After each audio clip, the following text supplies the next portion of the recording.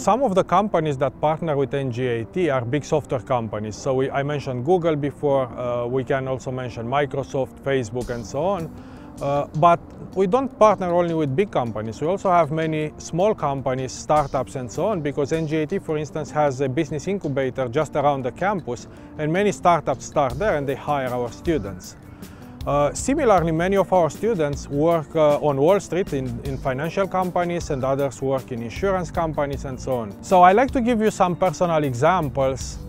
In the past several months, a number of companies came on our campus to discuss about ways to attract our students to work for them. So for example, we had UPS, which right now is a logistics and highly technological company, and they wanted students with skills in algorithms and mobile computing.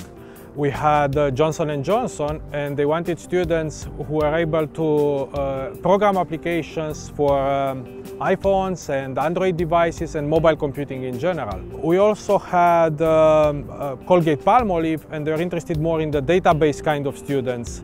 And finally, we had several federal agencies coming who are interested, of course, to hire students in security, networking, and so on. Many companies hire our graduates, and the place where we are is very near to Wall Street, so the financial industry is of course a major place. And then New Jersey has a very strong pharma industry, so we have a number of pharma companies here that hire our students.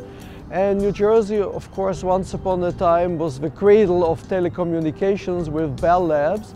This is not that much the case anymore, but we still have phone companies around here, so they also hire our students. So, for example, to list a few companies, so there is 3M, BASF, Telcordia, Amtrak, PSE&G, and ExxonMobil.